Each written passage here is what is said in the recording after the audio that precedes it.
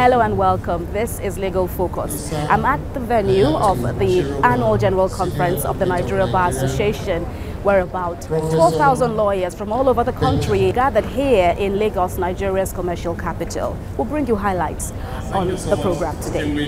Plus, court discharges and acquits former President Goodluck Jonathan's aide of laundering 1.6 billion naira. And later on the show, an exclusive interview with Senior Advocate of Nigeria, Paul Erokoro, will also tell you more about the law of contract in Nigeria. Welcome.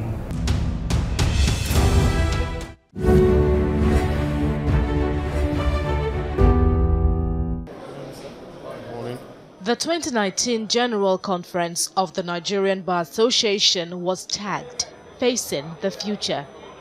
The organizers say the theme was carefully chosen to underscore the future of the legal profession, as well as businesses, the judiciary and government in a rapidly changing world, driven by fast-paced technological innovations and an increasing external competition in a globalized world. The four-day event comprised more than 40 technical sessions, 209 speakers from across the world to address salient topics. The Attorney General of the Federation, Abubakar Malami, representing President Muhammadu Buhari, declared the conference open. As you go into this annual conference, let me assure you of the resolve of this administration to promote measures that will achieve a vibrant economic and safe country under which the practice of law will thrive. The Chief Justice of Nigeria, Ibrahim Tanko Mohammed, set the ball of robust discussions rolling. He addressed the concerns of financial autonomy for the judiciary. We will never be subservient to anybody, no matter how highly placed. All those that are concerned, allow us to enjoy our independence. If you say or you claim that I am independent, but in a way, whether I like it or not, I have to go and bend down asking, I have lost my independence. The president of the International Bar Association also had a message for Nigerian lawyers. Clients expect nowadays us lawyers to be business advisors, risk advisors, financial advisors. Arbitration is nowadays giving more and more space to mediation. The several discussions covered diverse subjects like the rule of law and human rights, security, sexual harassment in the legal profession, gender equality and gender-based violence, the business environment, and the future of legal practice in Nigeria, attracting huge interest and feedback from the teeming audience. What we need to do right now is to encourage our girls to come out in the open to report any kind of sexual abuse wherever, in the schools, in the workplace, because by doing this, we will be able to take proper account of what is going on and be able to deal with it. During the annual general meeting, a salient tradition that falls at this time, the NBA's constitution is amended, and as the communique is delivered to end this year's conference, the NBA president says Nigeria should take a cue from this innovation. Interesting if the Nigerian nation would learn something from what the Nigerian Bar Association has done, and if the qualification for holding offices, and there's nothing wrong with that qualification starting with the president of the federation. Now, the president of the federation should be somebody who has some skills, who has some administrative expertise, who has some exposure, who has done something, and who's going to be able to administer, and who understands basic issues in regard to governance. There is also an earnest expectation that recommendations from this August gathering will be swiftly implemented for a much better bar and a stronger nationhood.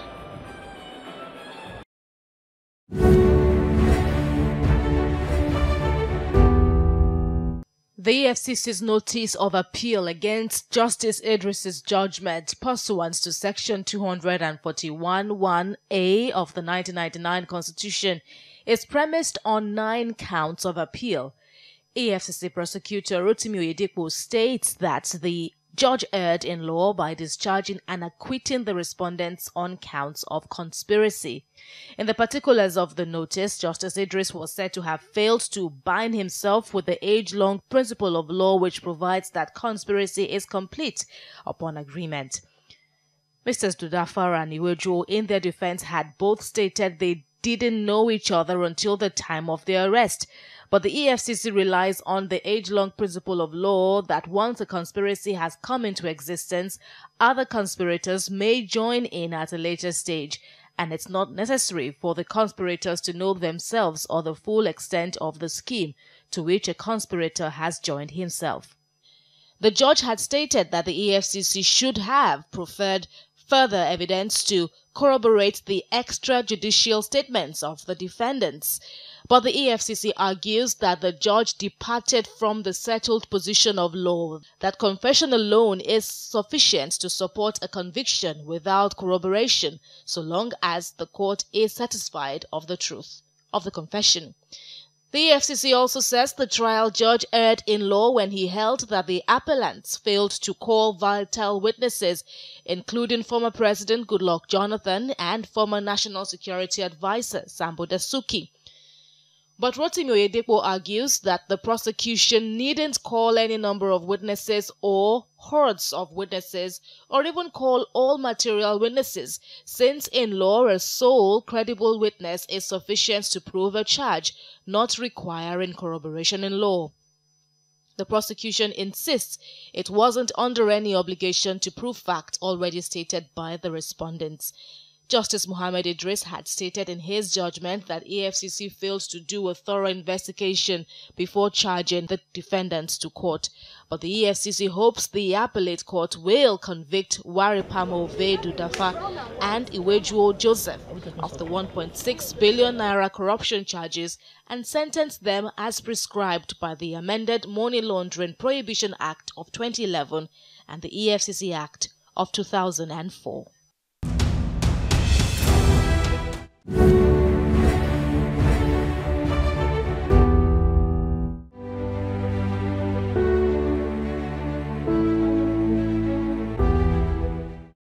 The law school's practice of sending students on attachment gives students practical experience on what to expect while practicing. Although there has to be a method of enforcement to make sure that those students that are sent on attachment are not just sitting in the offices and taking notes.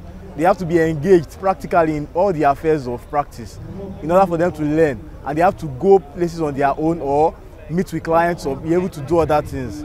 For instance, most law students are just allowed to sit down and take notes or observe. Normally that's not enough. The content, the training content, is it sufficient to ground and prepare the young lawyers to face what's outside, face practice outside? So I would say not exactly so, because there's rapidity in the area of information technology that's affecting every facet of life, and legal practice is not exempted. So if the legal training doesn't take into cognizance the impact of IT to law, if that is not taken into full cognizance, then the lawyers and the young lawyers are not going to be fully prepared. Basically, Nigerian education system doesn't really prepare you for the outside world. It's like it's a different ball game when you're out there. But I can say the university didn't really prepare us for the outside world, but the law school quite did. Because in law school, I felt like, have I been studying law all the while in university? And then I felt in university I was taking some courses that were not even related to what, and then they are not even useful to me these days, even in practice. But the law school took us practically, took us in the procedural aspect of law, which I didn't experience at all in the university. So I also encourage the universities, if the universities can incorporate procedural law into the curriculum.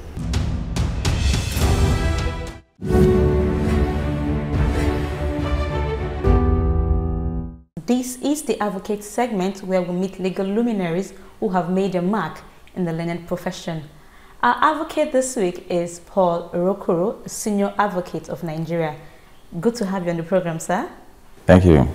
Sir, let's go over to the beginning. Take us through your childhood and at what point did you decide to become a lawyer? I was born in a town called Ogoja, and nowadays the name of that town will not ring a bell with you young ones. But in those days, Ogoja was a divisional headquarters as well as a provincial headquarters, which is the rough equivalent of a state capital today. Places like Abakaliki, which is the state capital now, were under Ogoja. Afipo, far-flung areas like Abi, Cross River, Ugep, all of those places all reported to Ogoja. So that's where I was born. My father lived there, and he was a businessman, successful businessman by the standards of the time. And I was the only child of my father and mother. I was the only child of that union. Shortly thereafter, they went their separate ways. My father went on to marry many wives and have many other children. My mother married other husbands and had kids too. So I'm the only one that was born by that union. My father and mother conspired against me to take me into township and took me. So I went to Ogoja to live with my dad, and then went on to finish primary school, secondary school. And secondary school, I went to a great college called Marinol College. You won't hear much about it now again because, again, the status of Ogoja has gone down. So nobody cares about what happens there now. First, thought about being a lawyer. Probably the play, The Incorruptible Judge. Wow. There was an old play that I acted. A judge whose son committed an offense, and he tried his son and found him guilty. And then there was the influence of the lawyers that used to visit my father's house. Aniagolu, Oputa, Ndomaegba, these were all lawyers that I saw as a child, and I would listen to their arguments, their discussion, so on. Of course, the strongest influence was Ndomaegba, who was my father's very close friend, and was frequent in our house virtually every week. And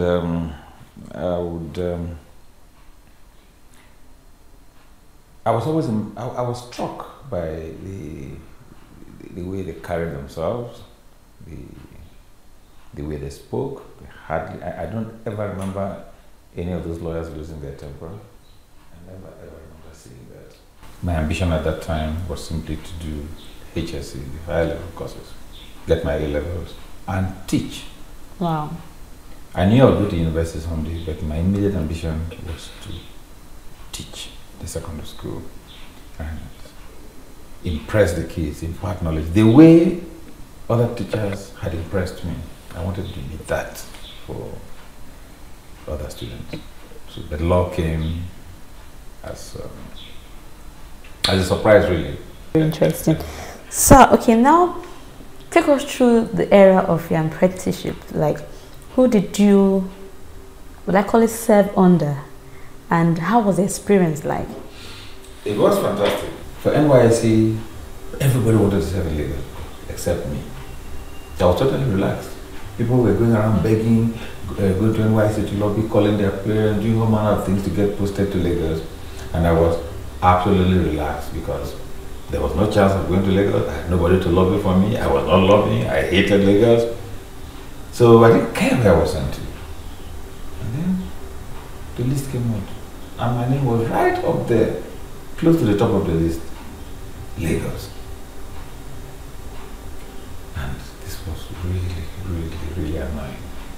Lagos, why? How was I going to stay? Then people came to me and said, okay, let's exchange. I was posted to Jos, I don't want to go there. Let's exchange. I was posted to Kano. I was posted to Port Harcourt.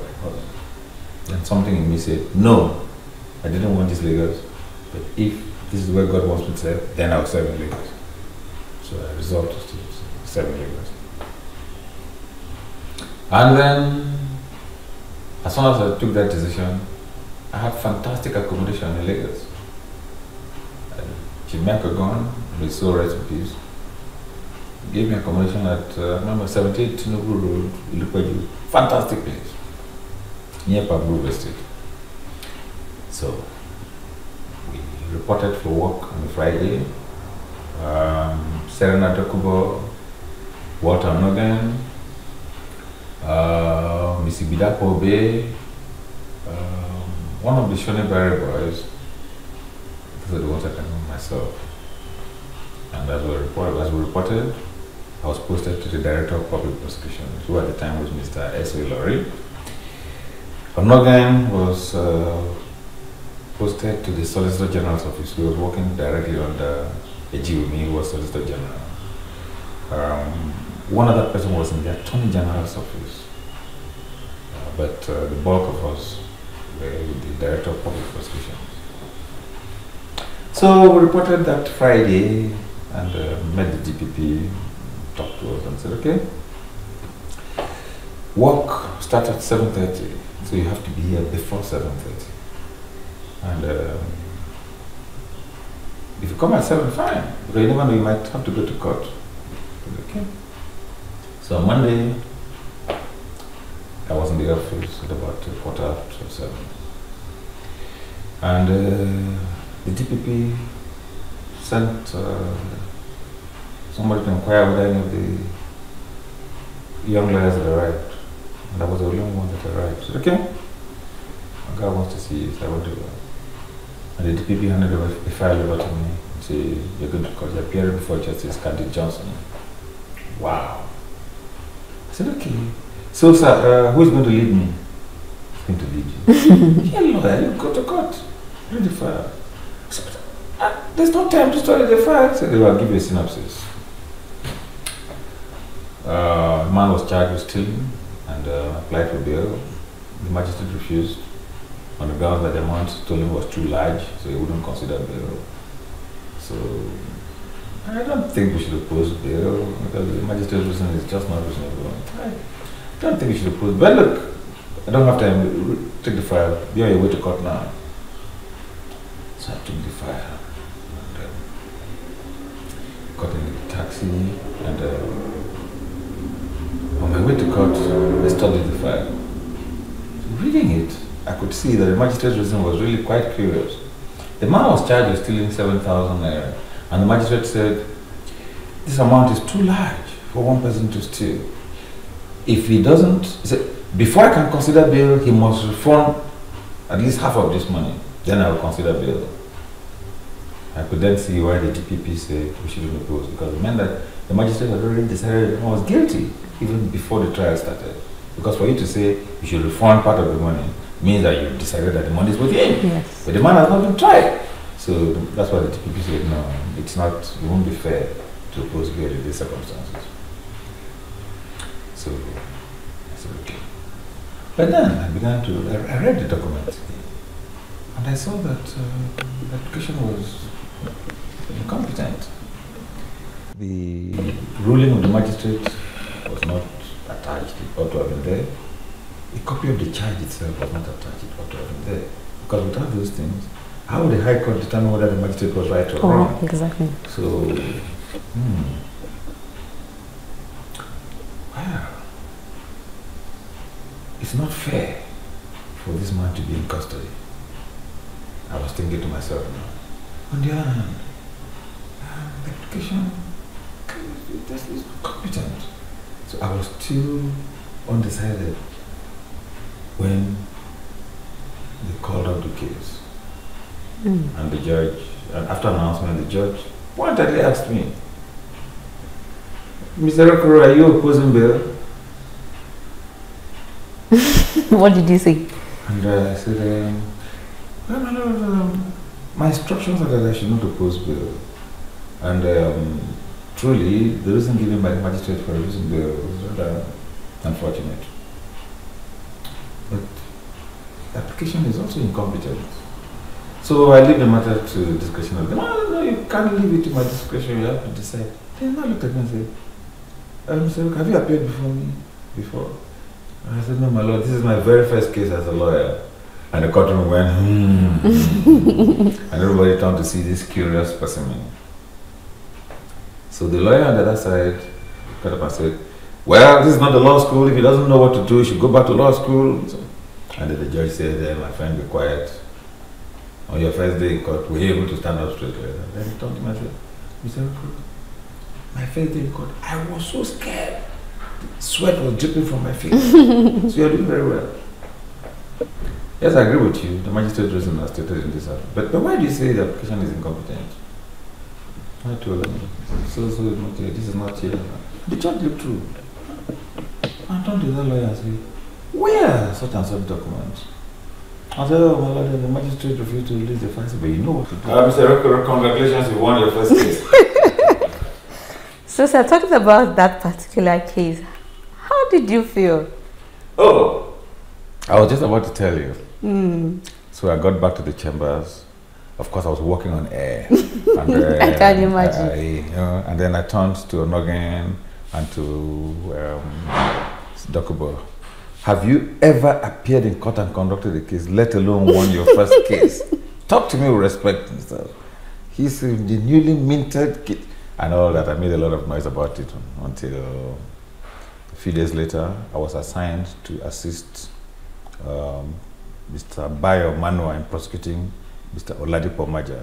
Oladipo Maja was a very wealthy man and a top medical doctor. He had achieved some notoriety by being one of those who gave evidence against Chief Awolowo during his trial. Yes, so I think that what, when we had played some role in that matter, and it was a very, very, very, very difficult case. But I'm proud to say that we got him convicted, and he served a jail term.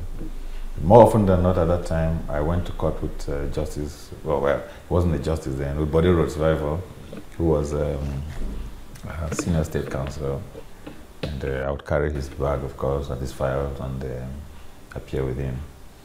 Those were very good times, and I learned a lot of law. But everybody who passed through the Lagos State Ministry of Justice came out very well. We looked down, with all due respect to them, but we actually looked down on the Federal Ministry of Justice as on serious lawyers. The Lagos State Ministry of Justice was a pressure cooker. You had to be at your very best.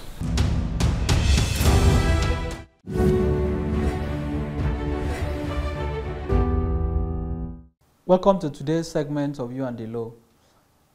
At the last segment, we did explain what contract is, the types of contracts, and elements of a valid contract. We will continue that conversation today, or that discussion today, by examining vitiating elements of a contract.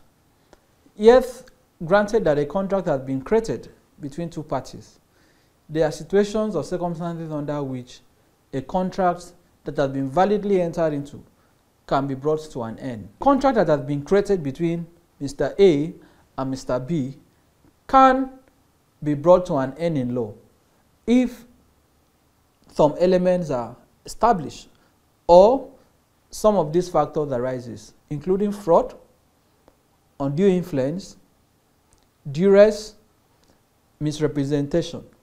Let me start with fraud, where a party, in entering into a contract, defrauds the other or makes fraudulent misrepresentation that was not known at the time of creation of the contract. That contract can be brought to an end. The party that is the victim of that fraud has the right in law to end and terminate that contract. Again, where a party is made to sign to a contract under duress, that is by force, that party has the right to seek redress, to terminate that contract, to rescind that contract, and resile from the performance of his obligations under that contract. Therefore, duress is a vitiating element. That is why a contract has to be made freely, by free will, by both parties.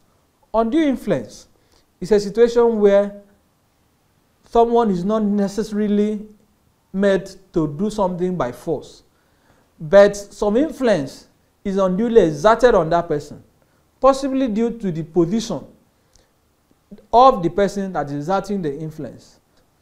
Again, I want to also state that yes, a contract has been created, but it is possible that while parties have committed themselves to the performance of a contract, what we call frustration can occur. Frustration basically is a situation in law whereby parties are discharged from their obligations under a contract, or where the performance of the terms of the contract becomes impossible as a result of circumstances that are beyond the control of both parties. When can this occur? Frustration, for example, can occur where the subject, the lease of the contract no longer exists. That is where what parties have agreed to do, and that subject of the contract is no longer in existence. That contract is deemed to be frustrated. Frustration can also occur by act of God. For example, earthquake, other natural disasters, and so on. Where that has the effect on the performance of the contract, both parties are discharged from the obligations under the contract. Government policies can also frustrate a contract. For example, where the government comes up with a policy or a law is passed that has influence and has direct effect on the terms of the contract. Illegality is another reason why a contract may not be able to be enforced, why it may not be possible to enforce the terms of a contract. In the way a parties agree to do something that the law has forbidden, such a contract cannot be enforced. Where a contract is also contrary to public policy, such contracts can also not be enforced. And that's Legal Focus for today, reaching you from the venue of the annual General Conference of the Nigerian Bar Association. Thank you for watching. Bye-bye.